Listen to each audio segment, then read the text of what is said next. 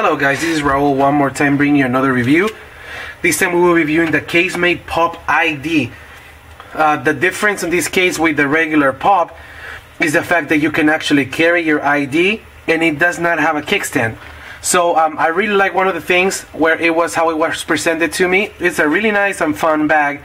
So let's go back into the case. So this is what you get, which is a combination of glossy hard shell and of course the grip and cushioning inside.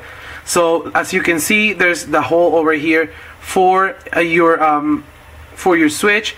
Then you get the jack over here, the camera. I like how big it is so it doesn't affect anything. And the bottom part for your charger and the other part of the case. So pretty much as you can see on the side, your ID will be going over here. So let's go ahead and mount the phone. Now, as all Casemate's case, I love how it goes in. It goes in really smooth and this case goes above the screen. I can definitely feel this case lighter than the Pop. With that being said, the buttons are as good as than the Pop as well. Look how grippy the surface is. Look the cuts on that. That definitely helps your fingers for not sliding on this case. The back part, it's black and it's a hard plastic. You will get some fingerprints, especially on this middle part. On the other part is matte black, which is really nice actually, where your cars go in so the cars won't slide out. So the way that this goes is of course pretty obvious. You're going to put this over here. Up to 2, it feels pretty good. That means your ID and credit card can definitely go in there and definitely gives you the space so you won't have any problem taking pictures. It is really secure. I can definitely not take it out easy at all. If it's up to 2 credit card size cards, and it definitely delivers.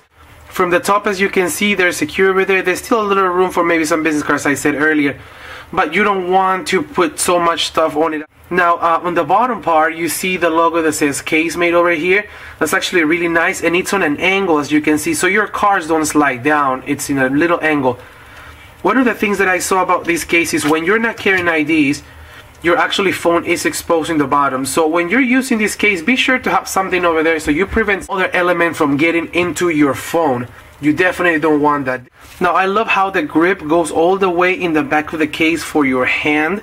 It really definitely gives some comfort. It also feels really secure and really light. One great combination of cases is when they're secure and light. Give you the best of both worlds. You don't want a bulky case when you rock one of this. However, you want to have as much protection as you can. With all these big wallets that we don't need, with all these big purses that we don't need, this is your solution for that one. So guys, check Casemate out. This is the iPhone 4 and 4S Pop ID case. I hope you enjoyed this review and good luck in your case hunting.